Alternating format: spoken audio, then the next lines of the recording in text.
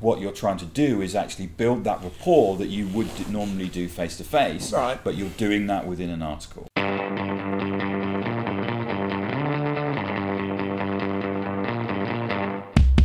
Welcome back, all my followers. Thank you very much for joining me, and thank you for Tim Hughes for joining us again. It's great to be here on a beautiful day in Sydney. Great, Tim. Hey, we've had a number of discussions, and one we talked about personal branding. Yeah. And I want to take that one step further. We talked about the fact that salespeople need to have a great brand, so that when a customer goes and looks at maybe their LinkedIn profile, it jumps out at the customer that this is a person I need to talk with. This person's going to bring value. He's a domain expert in the area that I've got. He's obviously got unique insight. I need to talk to that person. But this is no different than what we've been doing for years, John.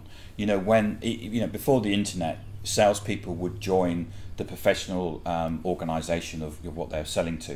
Yep, so if you were selling to education, you would become a pet on the parents' association or something like that. And if you're selling to banks, you'd be a banking expert in one aspect or yeah, another. And that's not something that you would necessarily do on the internet. There would be some trade association that you would join, and part of that was networking, so that you would swap business cards and sell, which is actually what you do on LinkedIn.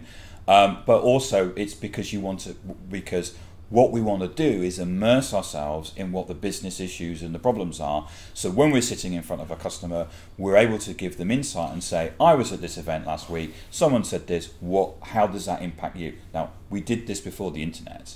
We did. Yes. The internet now gives us a great medium in Absolutely, which we can have those sort of conversations. Okay, the real question I wanted to ask you, and I've got a view on this, but it'd be interesting in yours, should salespeople write? Absolutely. Write articles? Absolutely. Yeah. Salespeople, we are probably, apart from lawyers, some of the best communicators in the world.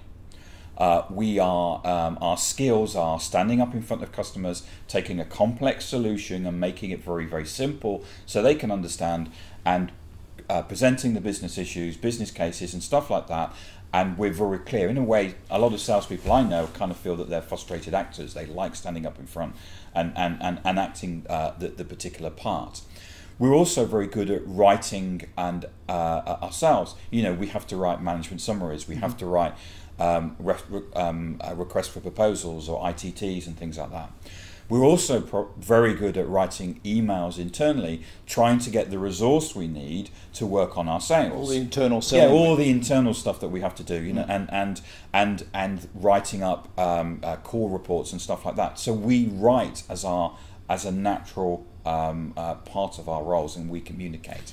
Now, if we go out and have a meeting with somebody, and we go and see a media company, and the finance director says, well, these are the three things that keep me awake at night. Now, we don't need to quote the name of the person or the company, but there's no reason why we don't write within ourselves and say, we think these are the three things that are impacting the media industry right now.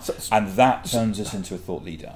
Yes, so what you're saying is when we write, we don't write about ourselves, our company, our product at all. No. And I'm very strong on this. Salespeople and anybody that's within an organisation writing content for customers, it's got nothing to do with product, company or whatever. It's got everything to do with something of value for the customer, something the customer cares about. Yes. Now, there's two things here. One is that you remember that when the mistake that most people write is that they want to, I've got 2,000 things I need to say in this blog, so I'm going to basically put them all in there. Now, when you read an article, you'll only ever remember one thing. So only ever make 1 point in there. Yeah. An article only needs to be 300, 500 words, because we never read anything. It's one of those, you download a white paper, you put it in that file where you say, I'll read it after I've died.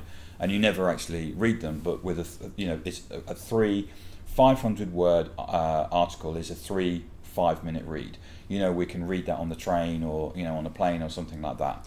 That's what something we'll read. And what people want to do is that they want to see that you're passionate, that you have an opinion, that you understand their business issues. And this is a way that you're able to provide that medium without actually having to sit in front of them. go back 20 years when we were selling, Yep. you had to do that in front of somebody, and you plan the call to say, right, I'm gonna now. Don't try and be clever, because nobody likes a smart ass. What you're trying to do is actually build that rapport that you would normally do face to face, Right. but you're doing that within an article. Okay, so I'm in agreement with you on that. But the question a lot of salespeople are going to raise, and I haven't got time to write an article. I mean, and I've got to say, your namesake Tony Hughes has actually said in an interview, if you can't write, you can't sell. And Okay. you're basically saying the same thing. And yet a lot of salespeople would be standing there saying, one is I haven't got time to do it, and two is my company doesn't empower me to do it anyway. The company said, no, we don't want you to write. That's another issue too. Well, then, unfortunately, so content is the way that that we are communicating. Content and context is the way that we're communicating. Mm-hmm. One of the things that we do as an organisation is help to empower people to actually write. Now, John, you could write the best article in the world, but nobody knows it's the best article in the world until they've read it. That's right. Now, The people that are reading your articles will generally be your friends and your contacts and your network, and hopefully they'll read that and then they'll share that, and then other people will come across that and go, that John guy, he's a good writer. I'm actually going to start following him. So what you're able to do as a salesperson is, and the way that you manage your territory, if you're writing about things that affect your customers and your prospects hopefully will then share that, and you'll actually pull in more people who are your customers and prospects, because they'll go, this guy, Tim Hughes, he knows about social selling. I'm going to follow him because I'm going to get the best articles, and I'm going to get the thing that's most upfront.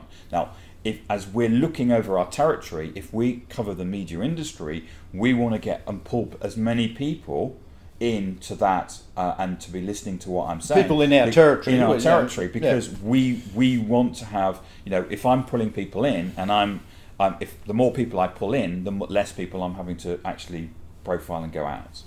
Okay, so this reminds me of somebody I did some coaching with, and there was a young lady that was a salesperson in selling cybersecurity to banks, and she started collaborating with other writers around the world that wrote about cybersecurity and banks, and she was talking about how the banks, it's the sort of issues the banks are facing and how other banks around the world are addressing it, and so on and so forth. And within 3 years, she was seen, or started to be seen as a domain expert, well ahead of any other salesperson that I know in cybersecurity in this territory here. And that's what you're talking about. And in my mind, if I was to summarise the discussion we've just had, hey, a salesperson has to be able to write. A salesperson has to write good stories that are written, that are of value to customers, and that's not writing about your product. It's right, and your product doesn't have to be mentioned. In fact, it's probably better that products aren't mentioned in articles. Since we've been started, we've published something like 300 blogs. So we publish 2 unique pieces of content every day, and that will get us 3 pieces of inbound every single day.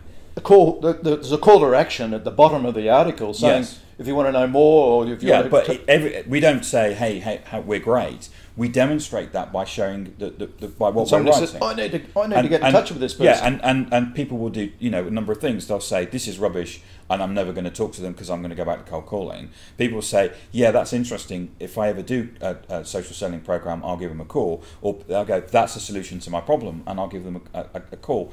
I see, and I write now is my mechanism to prospect. Okay. And that's what you're saying. Every salesperson should do particularly in a B2B complex sale environment, where we're using content as the way to educate and insight the buyer as they go through the buying process. They need to find your content. Okay, question out to all of the people out there. Do you believe this? Do you really want to think about it and maybe have a discussion with Tim? I think it's a very, very valid statement. I'm not sure I really understand or agree with everything Tim says, but that one I totally agree with Tim. Successful salespeople need to become writers. You need to be able to put stories together that customers see value in, and as a result see value in wanting to spend time with you to discuss the sort of issues and challenges they've got and help them go through a thinking journey. Tim, great discussion. Really loved all this time together. Thanks, John.